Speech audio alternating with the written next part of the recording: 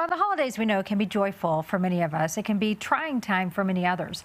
According to the CDC, the most dangerous time of the year for drug and alcohol-related deaths are December, January, and March.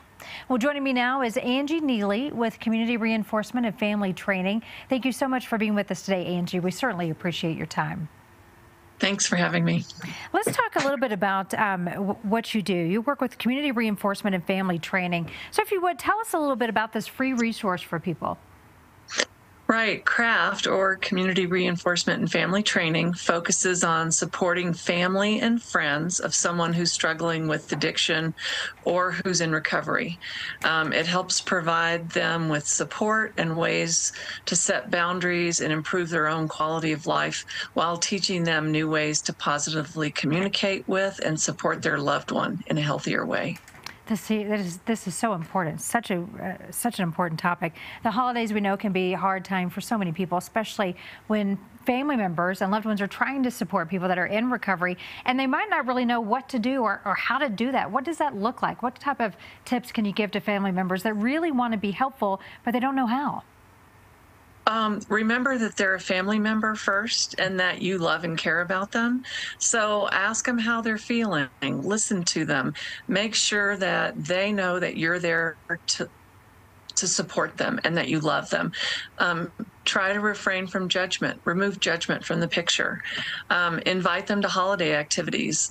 If you're concerned about other people drinking around them, ask them what they're comfortable with. If they are trying not to drink, then make sure there are other options available that are non-alcoholic.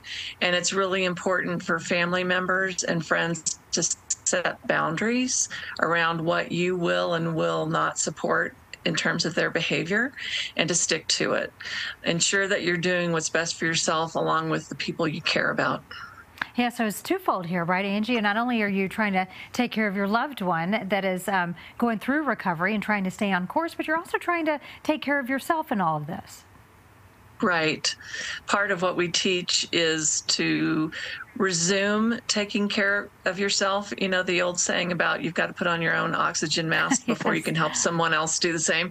It's truly that way. The best thing that you can do for your loved one is to take good care of yourself first. Well, Angie, thank you so much for this. So important and so important to talk about, especially as we move through the holidays here and really anytime. Angie Neely, thank you for spending some time with us today. We appreciate it. We have much more information for help with recovery on our website, cbscolorado.com.